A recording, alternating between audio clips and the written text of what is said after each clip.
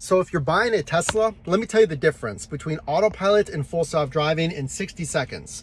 If you buy a Tesla, you're automatically going to get autopilot. Let me show you. So on software, if I scroll down, you can see autopilot is an included package. Now what this does is it steers for you, accelerates and brakes automatically for other vehicles and pedestrians. Here's the key phrase: in your lane. So it will not move lanes or merge for you or things like that. Now the difference from that and full self-driving, I can show you again on the screen. By the way, you can subscribe to Full Self-Driving for $99 and cancel at any time. So here's what it does.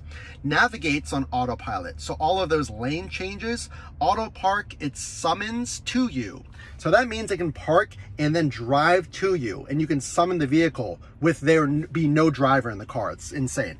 Auto steer on city streets, and it acknowledges traffic lights and stop signs. So that's important detail as well. So it'll fully navigate for you the intersections, the merges, on ramps, stoplights and stop signs and more. So you can subscribe through the Tesla screen, through your app for $99. You can cancel at any time.